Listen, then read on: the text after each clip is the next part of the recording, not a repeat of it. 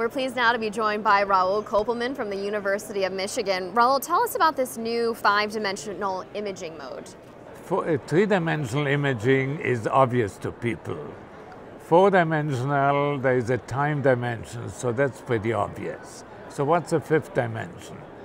The 5th dimension is the chemical content. And what we like to know is the chemical content or analyte at every position, at every instant of time, ideally. And that, if we get that kind, we can really tell what's going on biologically, say in vivo, say even in a tumor or heart or wherever.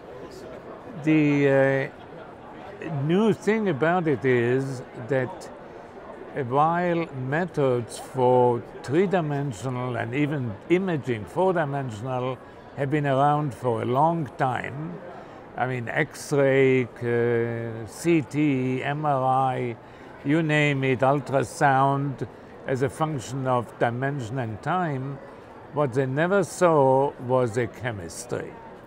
And to see the chemistry, we had the old-fashioned blood test, or somebody poking in and cutting something out and analyzing it later like a biopsy.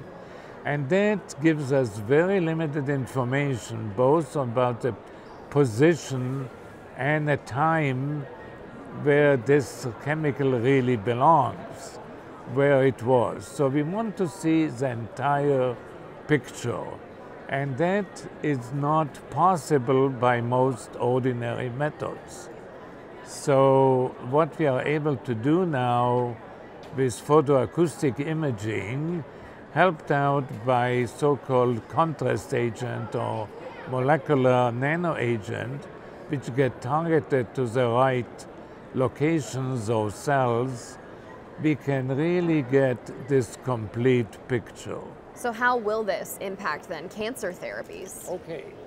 Now, for instance, it has been known for a century that tumors are low in, may be low in oxygen, which is called hypoxia, and it may be more acidic than the environment, lower pH, which is called acidosis, and that this affects the therapy.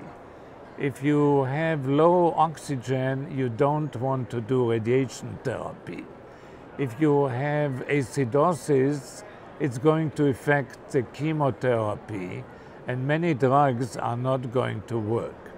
Now, what's really new in the field is that about 1.5 years, it has been discovered that the big new hope of immunotherapy gets suppressed by potassium ions in a tumor microenvironment. So we are very interested in that as well, to establish that. The whole idea is that instead of the usual kind of treatment where you try on a patient one thing and it doesn't work, and 6 months later you try another method and it doesn't work, and depending on the tumor, the patient may not live more than 12 months. The idea is to do personalized medicine by doing first the diagnostics of the tumor, the chemical diagnostic and the chemical image of the tumor, which will ahead of time tell the treatment to the doctor what is the optimized treatment to give, or most importantly, what not to give, what to leave out. So it could literally be a life and death decision that it would help with. What have been some of the results that you've seen from your research? Well, this is terribly, terribly early.